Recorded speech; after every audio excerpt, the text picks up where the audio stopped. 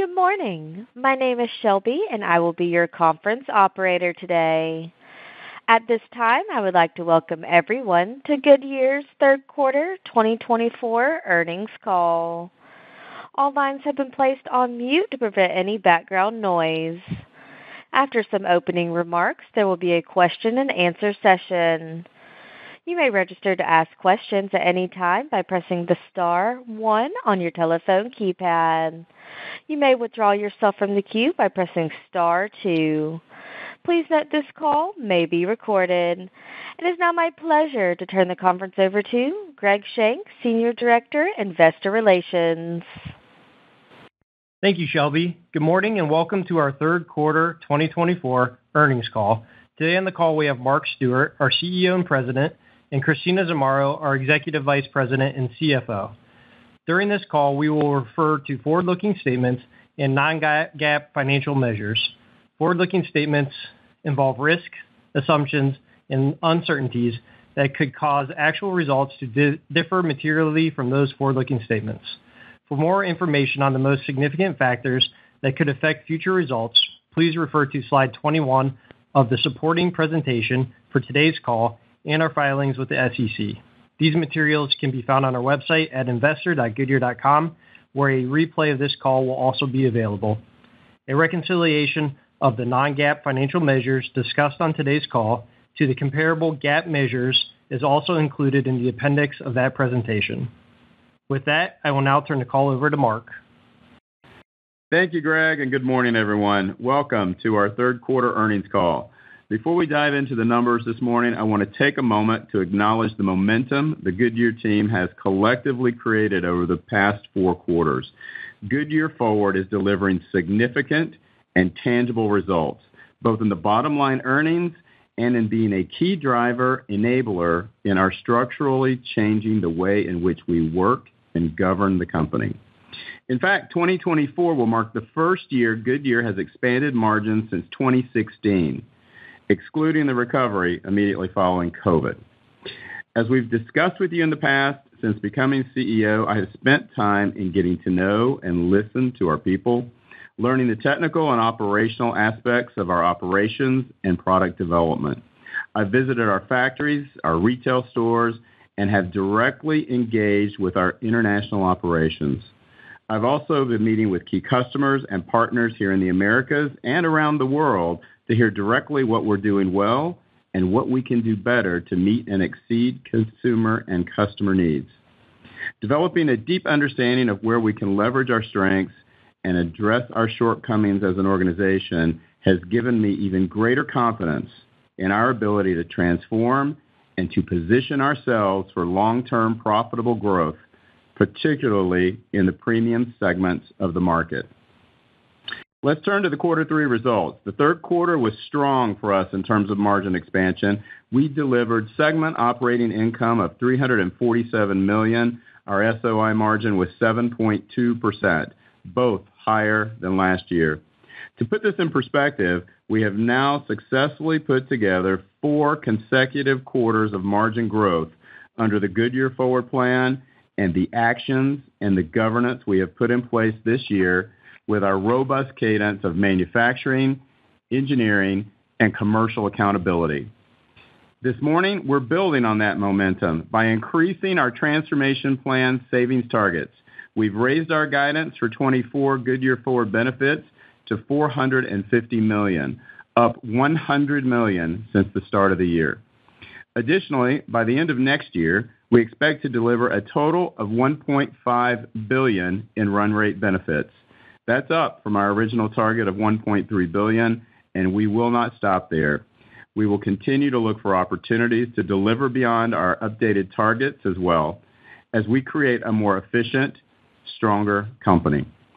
Like any plan, we know that while the path may change, the goal remains the same: deliver increased value to our customers and our shareholders. We still have much work to do in the face of industry headwinds. Our consumer replacement volume continues to underperform the industry, with Tier 4 tires flowing into the majority of our key markets. At the same time, OEM production continues to reset to a lower base. In that environment, I assure you we are absolutely not letting up. I continue to have confidence we will reach our 10% SOI margin target by the end of next year. This takes into consideration both the volume headwinds and what we see today as far as increases in our raw material costs in 2025.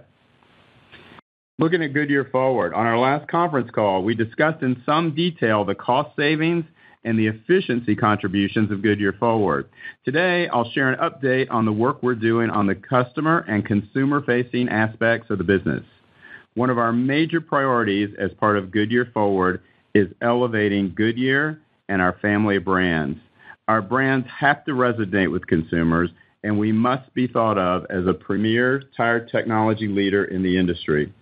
This is the surest path for us to capture value at the high end of the market and create pull across all other segments. One way we are engaging consumers is through our partnerships with some of the most recognizable brands in the world. In September, we partnered with Ferrari on unveiling their new 12 Cilindri. If you haven't seen it, this car is truly awesome. It's an awesome machine, looks like a GT, drives like a super sports car. This is Goodyear's first fitment on a Ferrari in 30 years. It highlights our renewed commitment to our brand and our premium technology-driven strategy. This is a space where we will need to be positioned, and we continue to partner on the right halo fitments with pure-play technology leaders to showcase our brand and our cutting-edge products. We continue to be positioned well and showing technical and marketing strength in our EV fitments around the world as well. Another big part of this renewed engagement with our consumers is increasing our offering of premium SKUs.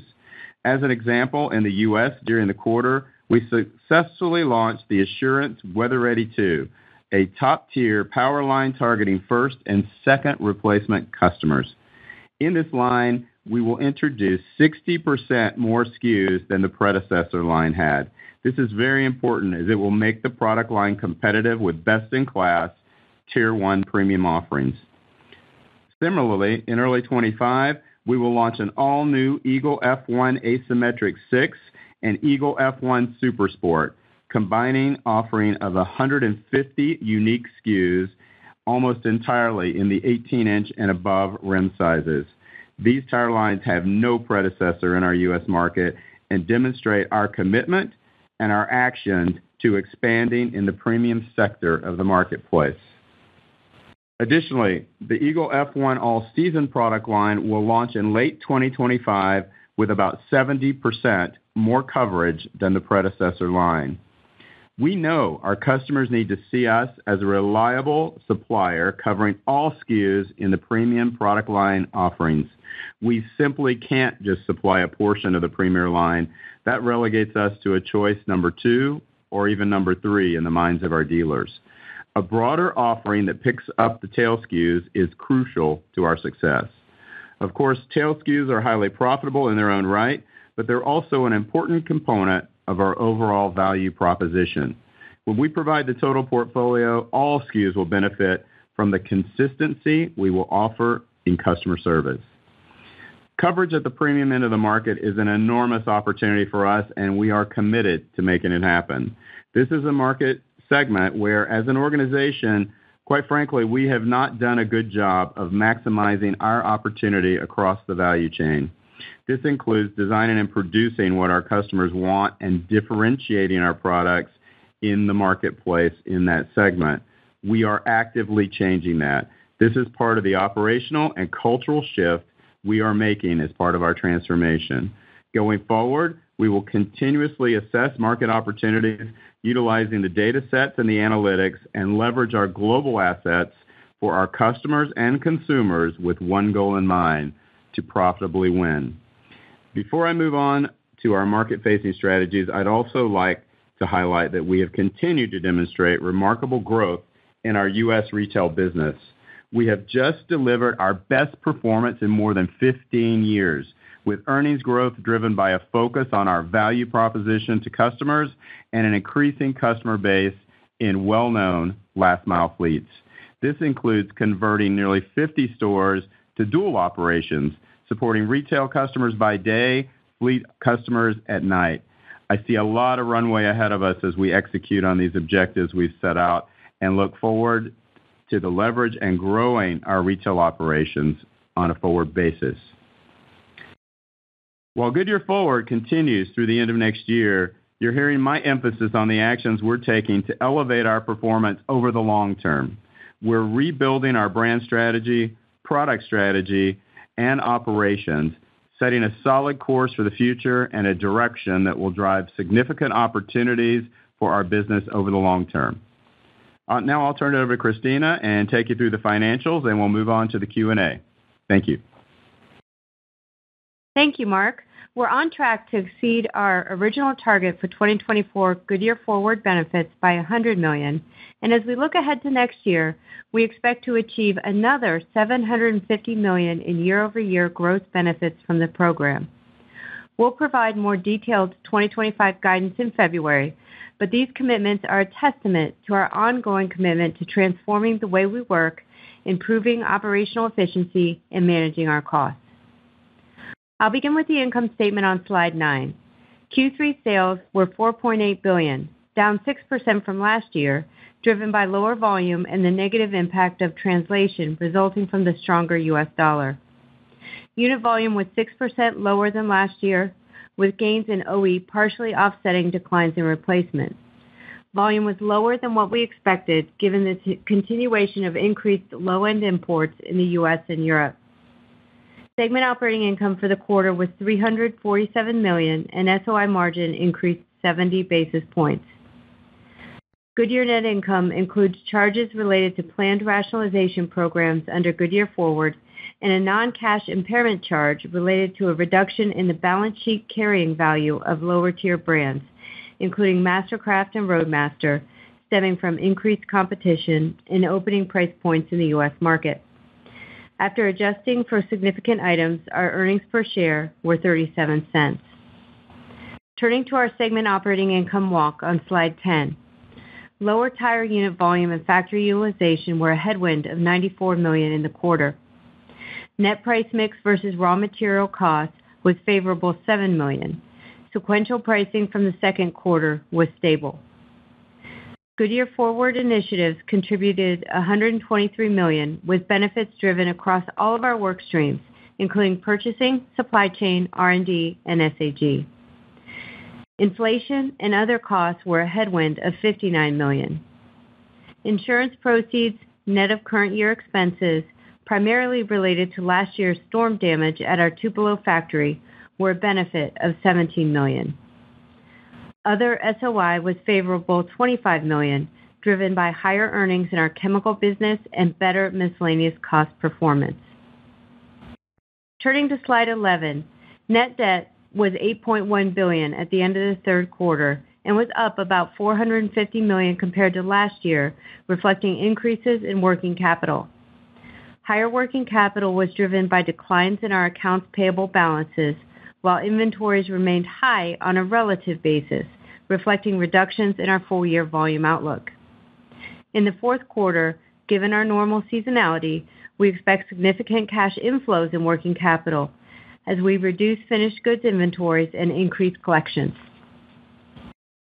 With respect to our leverage, we expect to close on the sale of the OTR business in early 2025, and we continue to make progress on our 2 other strategic reviews. While there's not a lot we can say while we're in process, we will keep you updated as we have more information to share. One final note on our capital structure. We have $500 million outstanding on our 9.5% coupon notes due May 2025. This maturity is supported by a backup credit facility that would replace it through mid-2026 if needed. Having said that, we expect to use proceeds from asset sales to repay this maturity next year, which would reduce our interest expense by almost $50 million on an annualized basis. Moving to our SBU results and starting on slide 13, America's third quarter unit volume decreased 1.9 million units, driven by consumer replacement. Low-end imports in the U.S. remained elevated during the quarter, reflecting a 17% increase year over year. The increase in imports was less, though, than what we saw in the first half. Including imports, the consumer replacement industry sell-in in the U.S. declined 1.5%, and collectively, industry members declined more than 4 times that amount. On the other hand, despite weak industry trends in OE, our U.S. OE volume grew 6%, reflecting share gains of 2.5 points and strong growth in light truck fitments. We also gained share in Latin America. America's segment operating income was $251 million, or 8.8% of sales. America's earnings benefited from the execution of Goodyear Forward initiatives, including retail sales growth of $20 million in the quarter. This growth reflects the increasing scale of our fleet customer base. These benefits were offset by the impact of lower volume and inflation. Moving to slide 14, EMEA's third quarter unit volume decreased 3%, or 300,000 units. Our volume reflects lower OE production and continuing pressure from low-end imports. Non-member imports grew about 15% in the quarter. Recently, 2 of EMEA's premium tires were awarded the top spot by Europe's largest auto association, ADAC, in their annual all-season and winter testing, which we expect to support our winter value proposition to consumers. Segment operating income was $24 million and stable from a year ago. Goodyear Forward actions and favorable price mix versus raw materials offset inflation and unfavorable fixed overhead absorption. Turning to Asia Pacific on slide 15, third quarter unit volume decreased 5%, driven by declines in several of our key countries. Industry volume in China was down 6% in OE and 4% in replacement, driven by overall weak consumer sentiment. Segment operating income was $72 million and nearly 12% of sales, an increase of $16 million compared to last year. Asia's earnings benefited from Goodyear Forward initiatives, including the redesign of our go-to-market model in Australia. We expect this initiative to continue to contribute benefits in 2025. Now turning to our fourth quarter outlook on slide 17, we expect global unit volumes to decline approximately 4%, reflecting elevated wholesale channel inventories and weak sellout trends in the U.S. Like we saw in the third quarter, we expect growth in our OE volume, reflecting share gains and a weak U.S. comparable related to the UAW strike in 2023. We expect volume to be up about 1 million units on a sequential basis, driven by stronger OE volume. In addition, we expect higher unabsorbed fixed costs of $40 million, driven by 1.1 million units of lower production during the third quarter. Additionally, we expect our fourth quarter production to be about 1.5 million units lower than last year as we reduce finished goods inventory in line with our need. This reduction will negatively impact our costs in the first quarter of 2025. Price mix is expected to be a net headwind of approximately $15 million, driven by higher OE volume. Raw materials will increase approximately $100 million, driven by natural rubber and carbon black. At current spot rates, we would expect to see raw material cost increases of about $300 million in the first half of 2025. Goodyear Forward will drive benefits of $165 million, reflecting the progress we're seeing across all work streams. Inflation and other costs are expected to be a headwind of about $35 million. And other is expected to be a benefit of about $40 million, reflecting higher earnings in our other tire-related businesses, the recovery from the fire in our Dębica, Poland factory last year, and better miscellaneous cost performance.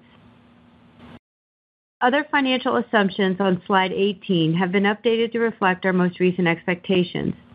In total, there's not a significant change to our free cash flow drivers from our last call. I'll speak to 2 of the more significant changes, with the first being that we've reduced our restructuring costs as we've seen lower cash outlays than expected in specific programs given higher levels of voluntary attrition. Second, we've updated our working capital guidance from neither a source nor a use to a use of approximately $150 to $200 million. This increase is partly driven by the timing of production cuts and partly by plans to increase finished goods inventory in advance of actions we expect to take in early 2025 to reduce our structural costs.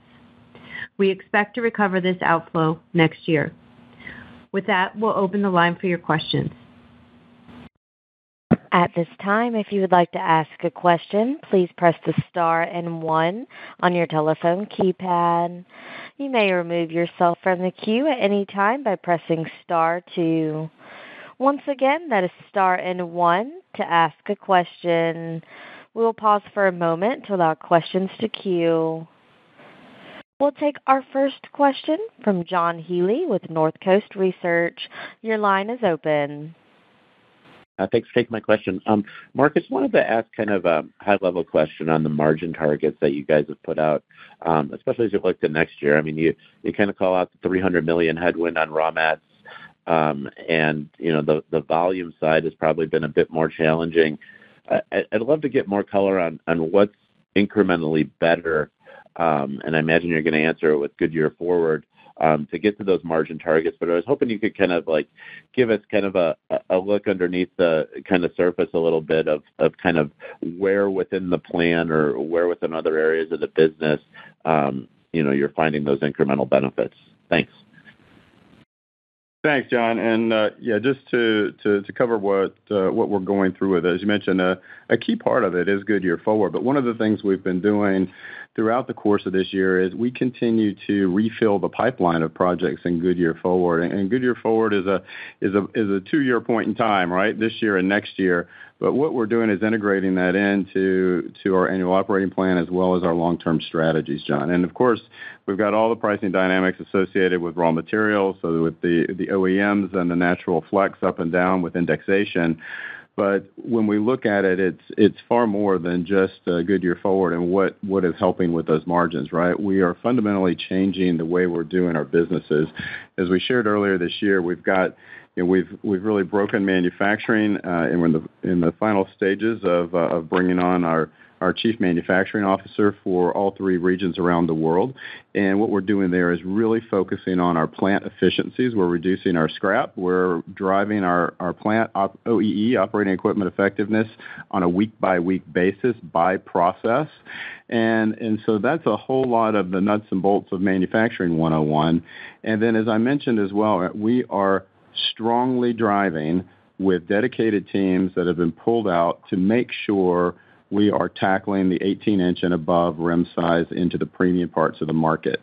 And as I shared in the opener, one of the things when we take a look at it, it's something that we've not done the best job overall globally to really tackle that situation.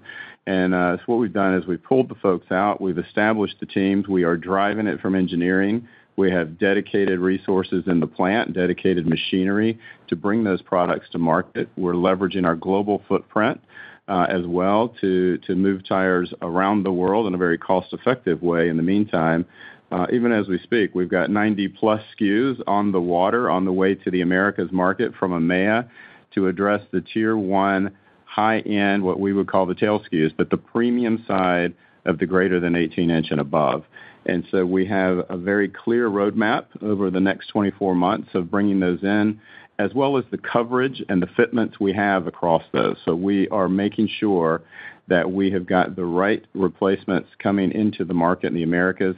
EMEA has been doing a really nice job of that, of filling their gaps. And then on the AP side, we continue to have very strong wins with the right customers, if you would say, in the EV space. So really focusing all 3 of those. So it's top-line fitment wins, it's top-line premium segment wins, and it's really just good old-fashioned manufacturing and purchasing 101s, and the teams are doing a really nice job to make the progress. Great, thank you. And then just one question. There's been some media reports out there about you guys in ATD and some of the things they're going through right now. Was just wondering if you could give us a little color on kind of the exposure there, and I imagine it's with the Cooper brand. But secondly, I mean, as you see that kind of update in the market regarding what's going on with them, how does it make you feel about kind of your distribution strategy and how you might see, the ripple effect of this, news maybe playing out on the industry in the replacement market for 25? Thanks. Yeah, maybe I'll start and then I'll turn it to Christina with some more details on it, John. But we really maybe to start on your comment to Tire Hub, right? I mean, of course, a situation like a second bankruptcy with ATD can be quite disruptive, but we really view that situation as a strong validation that the team took and Goodyear took in forming Tire Hub some years back, as well as getting closer to our aligned distribution network. We have restructured our sales and go-to-market organization within the Americas within the last month to be even closer to our WD customers. And from that standpoint, as well as working on our Tire Hub, but we're going to continue to focus on the value propositions where we can deliver products to consumers, right place, right time, right cost structure. And from the ATD side, we'll let Christina cover about the receivable a little bit, but we continue to evaluate any strategic alternatives in terms of what's playing out right now. Christina. Yeah, so John, I'll just fill in some of the history for folks on the phone who may not know about our past relationships with ATD. I think you're probably well aware. So ATD, one of our largest wholesale distributors, filed Chapter 11, as Mark just mentioned. This is the second time that ATD has filed for bankruptcy protection since 2018. And back in 2018, Goodyear didn't have a relationship with ATD at that time. We had exited it, just given that we saw ATD as increasing their focus on lower tier brands. But of course, through the acquisition of Cooper, we reacquired an ongoing relationship with ATD, which we've maintained. Now our current receivable base with ATD stands at about $135 million. And as is customary in these situations, the court did enter an interim order authorizing ATD to pay pre-petition claims of certain vendors. And at this point, we have reached an agreement with ATD regarding the payment of substantially all of our pre-petition claims, and so we don't see a material impact on us at all from this situation. I think for context, what I would tell you is that and you asked a little bit earlier, John, that the majority of these tires that we're selling to ATD today are private label branded. There's a little bit of Mastercraft, Mickey Thompson, and Cooper there, but the majority, again, private label branded. Great. Thank you so much. Thank you. We'll take our next question from James Picariello with BNP Paribas. Your line is open. Hey, everybody. So Hi, I want to first ask about the demand environment. If we look at the last 9 quarters in North America, your replacement volumes are down an average 9%. I'm just curious if you could assess your market share over this period, right, comparing now to the middle part of 2022, just at a high level, because I'm just curious, is this a generational type market share shift that we're seeing, which can be temporary, but in terms of the magnitude and persistence of the weakness? And I know there's an element of actively exiting certain business as part of your forward plan. So if you could contextualize that as well, relative to these declines, that would be great. Thanks.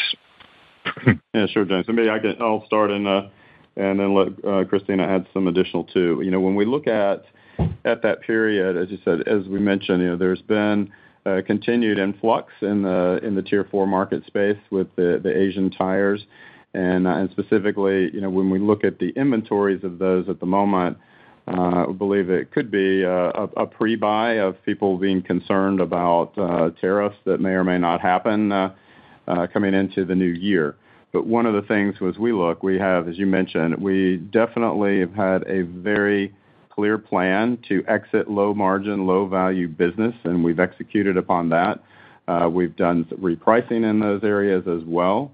And the others I mentioned, with the question with John as well, is really us focusing on that greater than 18 to increase the number of SKUs we've got in that marketplace. So we will very meaningfully participate and grow our share in the upper part of the Tier 1s on it, James.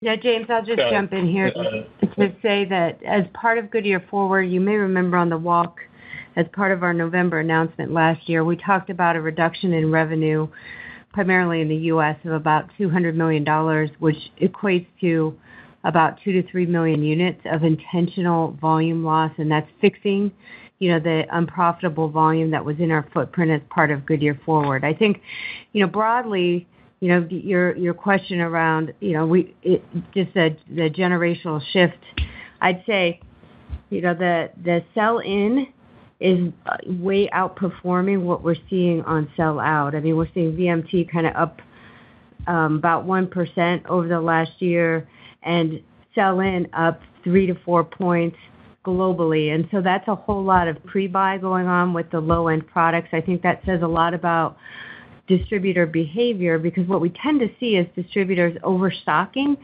in and around inflationary environments, of course, which we've been in, but also, there's potential speculation related to the election here today. And so we'll continue to watch the regulatory environment and the macro environment over the coming quarters.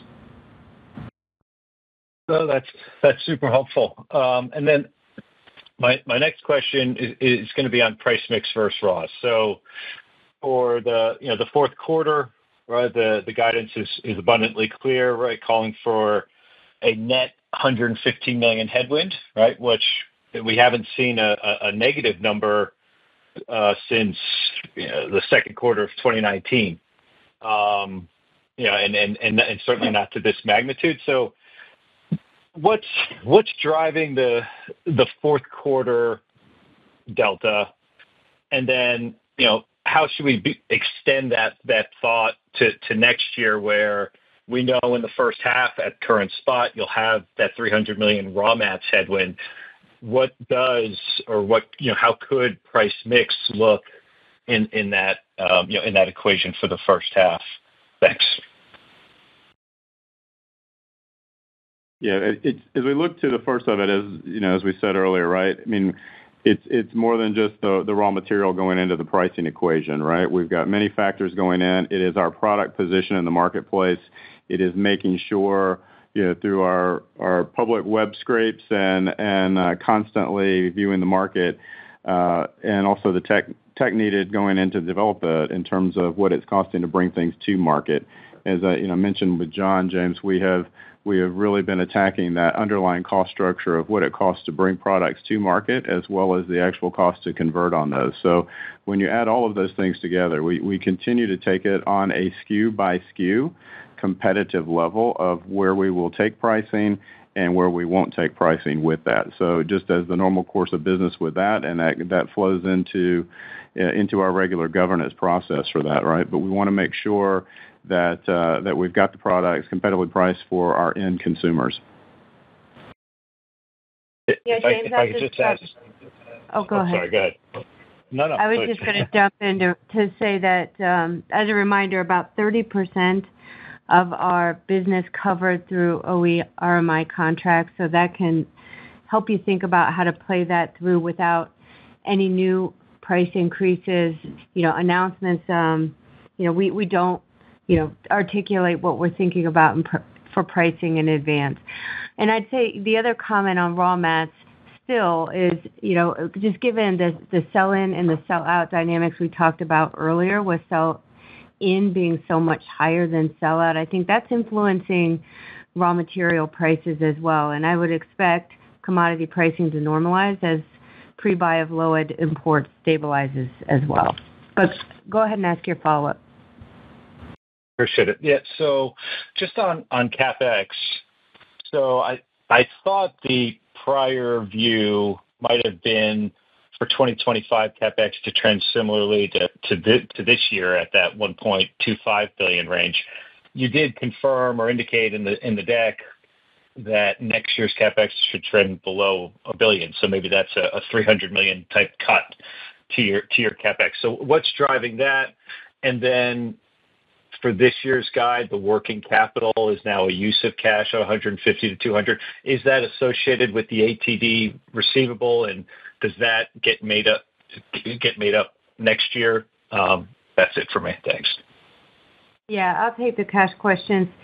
So working capital, you're right. The guidance would have been sort of a stable level in 2025. Now we're saying something lower than D&A or less than $1 billion. I think part of that driven by the trends in volume, but I also think a part of that is driven by a lot of the Goodyear Forward work inside of the company. As we've looked at how we've been allocating capital, Mark and I have concluded that we need to reassess our standards and our processes to ensure we're getting the best cost outcomes in all of our cases. I think we're challenging a lot our assumptions around capital spend. That means, we go back to designing for lowest costs as opposed to a process maybe where in the past there might have been more customization involved that wasn't necessarily adding to the return. So all is to say, we're focused on generating a very strong free cash flow next year, excluding restructurings, and we're focused on moving to a more disciplined capital allocation process, and I expect that to benefit our spend even as we move beyond 2025 as well. Yeah, James, I'll bolt on to it a little bit from a manufacturing, engineering, and procurement side of it. As Christina mentioned, right, the work streams of the Goodyear Forward teams across the five, right, are all helping to show us different ways of working.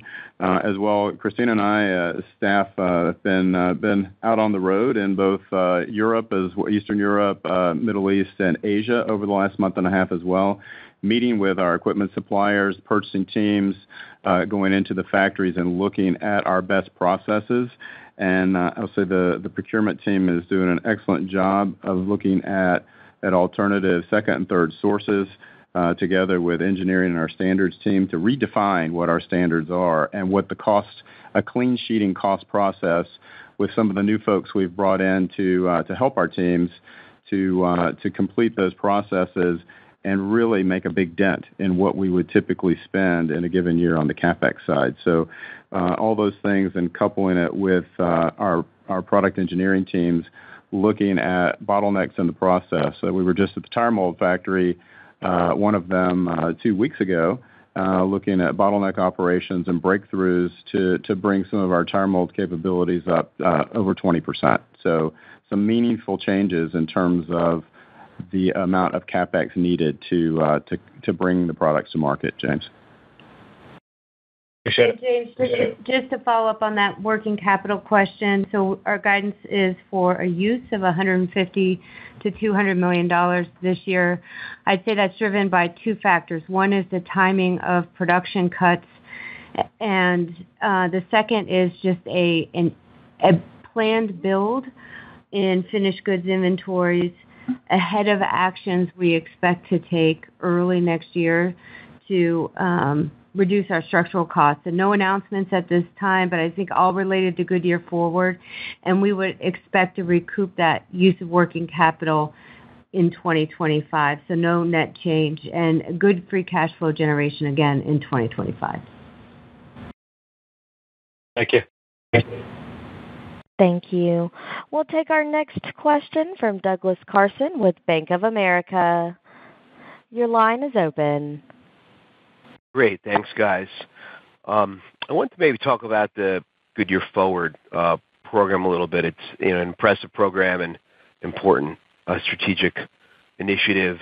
And maybe if we can go to slide 6.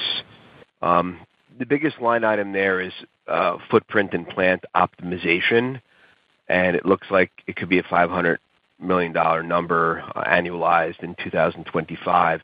Can you just give us a little thought around on what that plant optimization could look like and how you're going to try to achieve that? And then I have a follow-up on inventories. Yeah, Douglas. So when we look at Goodyear Forward plan, we've already executed 2 of the key restructuring activities when it comes to plant rationalizations, and that's the Fulda and the First of Alda.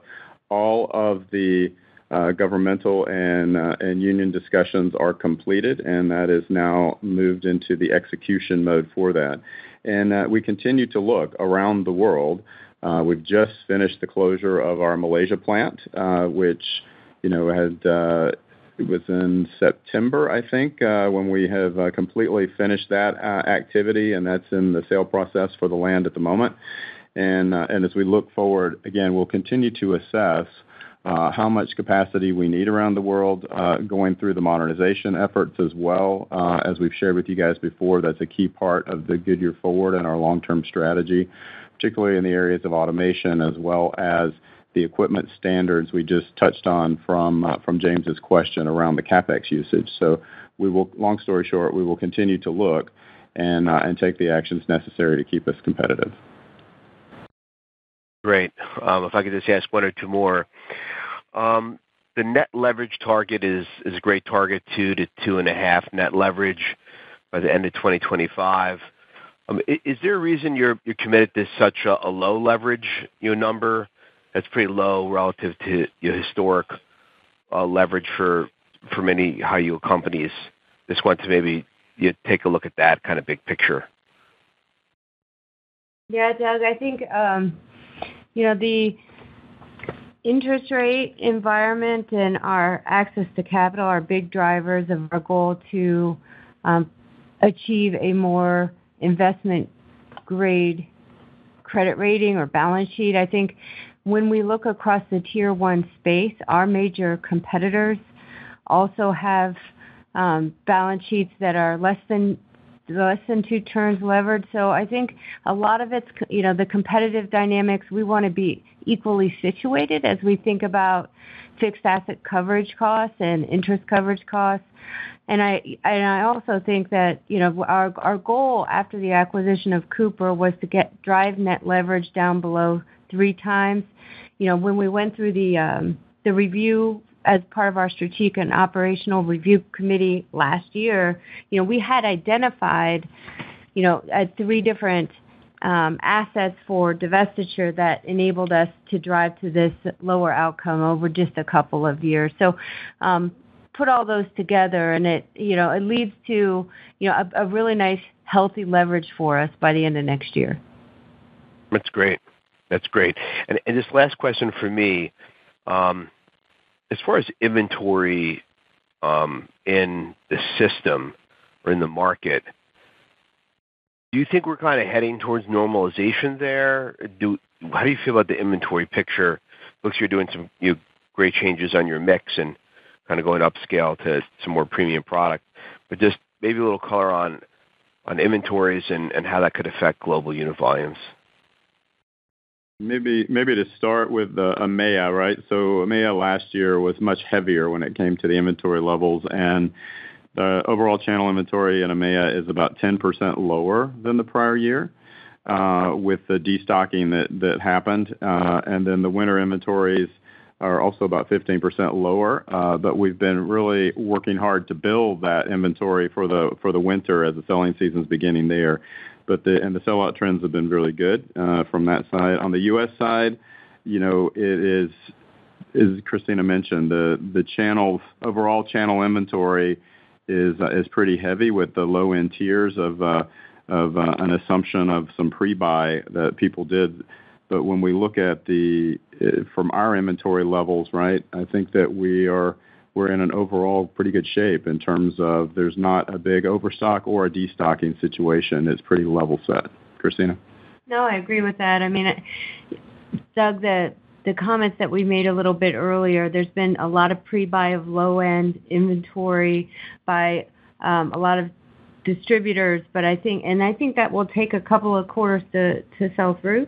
Our inventory's generally very healthy, especially in EMEA, where Mark was just discussing, very low in winter in particular.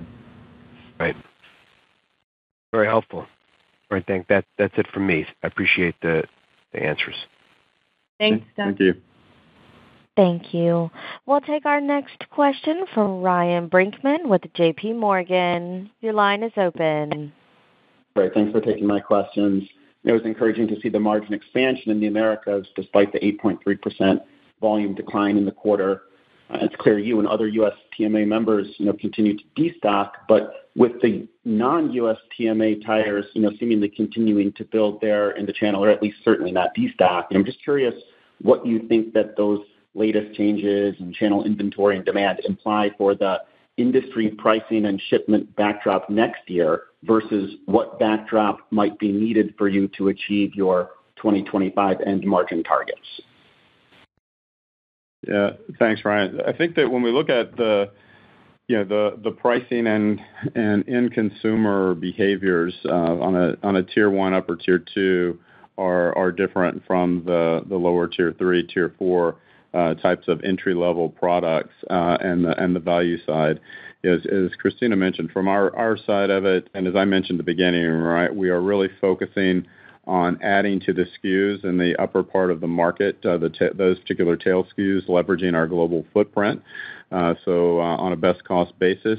And then from the standpoint, though, of having a product in the, we would call it the tier 2 level, right, from our Mastercraft brand, we will continue on a cost effective basis to supply SKUs for our customer base who want those products, but we will do it in a profitable way.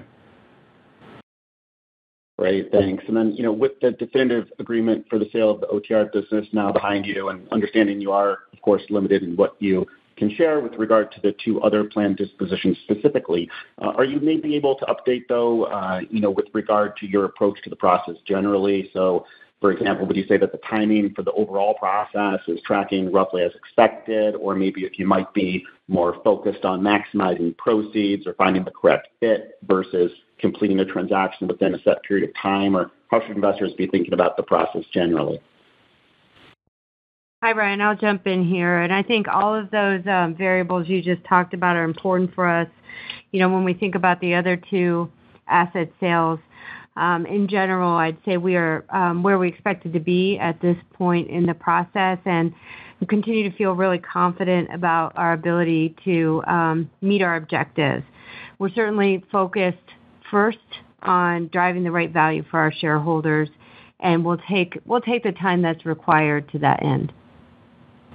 Okay, thanks. And then just finally, I was intrigued by the comments in the prepared remarks about the retail operations serving, the retail customers by day. I guess I should call them the company-owned stores, and the fleet customers by night. Maybe you could expand upon that. And I recall, at the time of the Goodyear Forward plan, when it was first unveiled, you'd identified a number of opportunities to improve the operations and profitability of the company-owned stores as a reason to not sell them, with the fleet services, including last mile delivery, being maybe the biggest such opportunity. Is there an update you can give on the profitability of your company-owned stores or their relative success? And as you continue to make progress here, hopefully, does that, do you think, makes the retail stores, as it kind of dress them up, makes them more attractive as a disposition candidate, given their greater profitability, and so maybe implied greater potential proceeds, or does it make them more attractive to retain, given their growing benefits to the core operations? So, Ryan, I'll jump in on the profitability. We talked about a $20 million year-over-year lift in sales, which is almost all leverage, and so a lot of that's dropping to the bottom line. We don't disclose retail profitability, and I think, I'll turn it over to Mark to just talk about our opportunities even to further scale and grow retail, because I think that comes into the calculus when you're thinking about opportune times to sell. We have a ton of opportunity to grow in this footprint on our own. Mark? Yeah, sure. Yeah, Ryan, we have really been focused during this year on the retail opportunities, coming in a little bit from my background in my former life side, but Ryan Waldron and myself, together with Fred and John and the retail team and Alex, have really been diving in on a week-by-week basis, making sure that we are leveraging those opportunities, right, when it comes to customer service. So let's break it into the 2 segments, right? The normalized kind of Goodyear Auto Service Center, and then the leveraging for the fleet business. Both are going very well. So really great that we've got our store managers out there performing very strongly with their teams. We have changed how we go to market with them in terms of the KPIs that we're tracking, in terms of the data and analytics that we're scraping and sharing with those teams so they know where they stand in the market. We've increased our service on our base business, not only in just pushing tires, but really in improving our value add across the network. and really have those in a great shape for that. Then you add on the locations that are already doing double duty now, as I mentioned, with a quote well-known last mile fleet to start, and we're talking 600-700 appointments a day as we look at that and continuing to grow that. And we see that as a great area of growth for us, of profitable growth for us. At the same time, we see our existing retail business also in very much a favorable growth mode in terms of the value add proposition and the bottom line earnings. So absolutely, it's a key part of our long-term strategic growth, and we'll continue to reassess that, as we said, right, about where is the best home for that. At the moment, that best home is absolutely with us, and my plan is for us to get ourselves prepared and get moving forward and do even more of what the team has been successful at over these last 8 months or so as we've made the transitions there. So really proud of our retail team. Great, very helpful. Thank you. And once again, to ask a question, please press star 1. We'll take our next question from Emmanuel Rosner with Wolfe Research. Your line is open. Thank you very much. My first question is on free cash flow. It was a decently large use this quarter. Can you talk to us a little bit about what's going on, what the outlook is, not just in the near term, but just into next year as well? I believe, Christina, you mentioned positive free cash flow next year. Did I hear this right? And then what would be the levers and drivers to improve free cash flow and leverage from here? Hi, Manuel. So I'll start on the quarter. Our third quarter free cash flow was a use of $340 million, and that's compared to a use of $41 million last year. And really two major drivers of that change. The first is higher rationalization payments as part of Goodyear Forward. We've obviously announced a lot of structural rationalizations as well as an increased use of working capital. So I'd say rationalization payments and some of the Goodyear Forward costs were about $100 million higher, working capital $75 million higher, and the rest is timing of tax payments and timing of interest expense payments and accruals, also some other balance sheet accruals and payments, but no real significant changes here other than timing. I think we're confident about our expectations for very strong free cash flow here in the fourth quarter, in line with our historical seasonality, and our full-year free cash flow guidance for this year stable compared to what we shared with you on our Q2 call. I think looking ahead to 2025, a couple of major drivers relative to this year on free cash flow. First, we expect to recover the working capital outflows in 2024 next year. We also are reducing our CapEx below $1 billion, so that's a swing of about $300 million on a year-over-year basis. And so I think we should expect really strong free cash flow next year. Right now, we've announced restructurings of $400 million, which would subtract from all of that free cash flow. But I think, our restructurings could go as high as $700 million. Some of that additional could be in 2025. Some of that could be in 2026. We'll continue to keep you posted there on our plans around structural costs, but still feel very good about cash flow. Okay, just quick follow-up on this restructuring spend. Can you just remind us how much is sort of like left to spend after 2024 is done? So right now we've said that we'll spend about $1 billion in restructuring over the course of the program. So that's inclusive of the guidance today for 2024. Next year, we've announced about $400 million in cash out. There could be some other structural cost announcements that could add to that next year or in 2026. And we'll just have to continue to keep you posted as to the timing of those outflows. But expect no more than $1 billion under the total program between 2024 and 2026, maybe early 2026. Got it. Thank you. And then maybe a follow-up on volume. So I think I understand some of what's going on in terms of drivers of volume weakness, as well as the strategy you're pursuing to go after some of the most profitable volume. At the same time, it's a little bit hard from our vantage point to understand at what point will volume no longer be as large a headwind to the point that it offsets some of the benefits from your strong cost reductions. I think in the past you anticipated that by now you would probably have reached this point where volume would not necessarily underperform the industry, but it still does and still guided to do so. How should we think about that? When will you be done with your own actions? What part of it is driven by Goodyear versus industry dynamics? At what point can volume no longer be the part that basically offsets the good stuff you do on the cost side?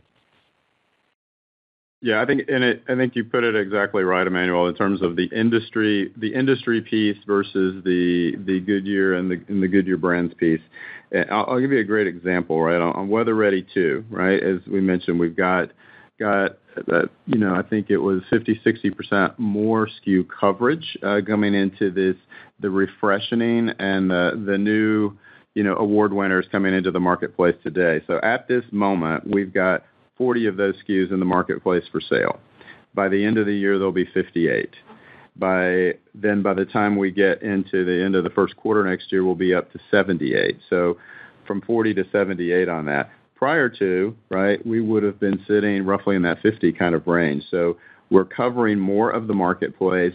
And what we're doing very much from an analytical perspective from our folks in data analytics, from the marketing team, and from our consumer sales teams that we used to call category, right, that are sales enablement, looking at the car park, looking at the first and second replacement cycles, and where we have holes in those fitments. So long story short to it is Weather Ready 2 is a great example of bringing that in and having them in the right places.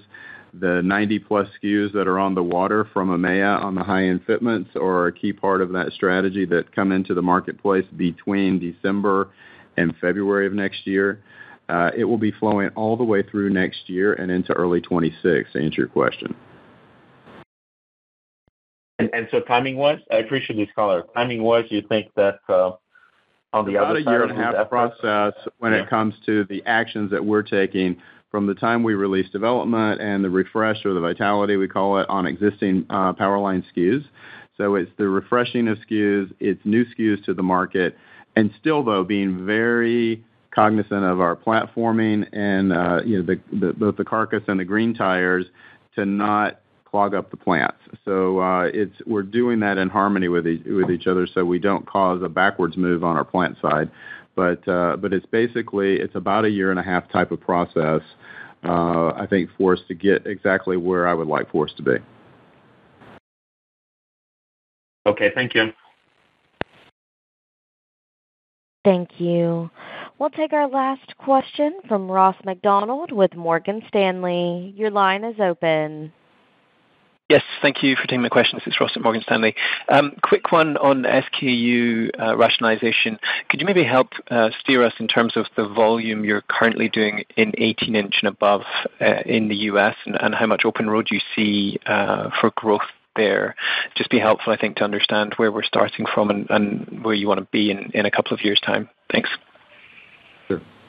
Hi, Ross. So I have the stats for North America and Goodyear branded products, 57% greater than 18-inch, but across the portfolio, which would include Cooper and all of our family of brands, we're at about 46% greater than 18-inch. So a lot of runway to grow here in North America going forward. That's in a pretty big contrast. If I go to the other end, like in China, for example, we're already 80% greater than 18-inch, and that's just given the car park there more heavily skewed to OE. That's helpful. Thank you. And then final question, just on the disposals. Again, appreciate you're slightly restricted in what you can say, but specifically on Dunlop, you'd previously guided us towards that business, which is predominantly Europe focused, I believe, doing annual sales of around $700 million. Would that still be the best estimate for 2025, given the budget share gains that we're seeing in Europe? And related, you'd mentioned that business was doing something like a mid-single-digit margin. I guess, how should we think about the Dunlop margin profile next year, given the budget dynamics that you laid out earlier? Thank you. So I would say, yeah, you're right. Dunlop for us is about 5 million units, mostly concentrated in EMEA. Over the past year, we've repositioned Dunlop into the tier 2 space in the market. So we have been growing share there, products performing very well. I would expect that revenue to be up somewhat, just given the unit volume increases we've seen since we last discussed the brand at the end of last year. And I think, the margins are still healthy, still very healthy relative to the rest of the portfolio. And I'm talking on a gross margin basis overall. And that is a clear area of focus for us, continuing to grow the strategic positioning of our brand families, and continuing to work towards this process where we're undergoing the strategic review for divestiture as well. Thanks very much. Maybe a very, very quick follow-up just on the mix question. Would you consider in your EBIT bridge splitting out what is net price versus what is mix? I know some of your tier 1 competitors do that. It would just be helpful maybe to showcase what is structural mix benefits to help us see the evidence of that mix coming through. Thank you. Yeah, we will historically, Ross, when there's been a significant driver, we'll make some qualitative comments, I think, because of our market share in the U.S. and some of the ongoing scrutiny around pricing conversations broadly. We tend to stay away from, really overt pricing commentary. Right. Understood. Thank you very much. All right. Thank you. Thank you. Thank you. And it appears that we have no further questions at this time. I will now turn the program back over to our presenters for any additional or closing remarks. No, that is it, guys. Thank you guys for calling, especially I know some of you guys are out at the SEMA show. It's quite early for you, but we want to thank everybody for joining, and thanks for the great questions today. Look forward to talking to you in quarter 4. That concludes today's teleconference. Thank you for your participation. You may now disconnect.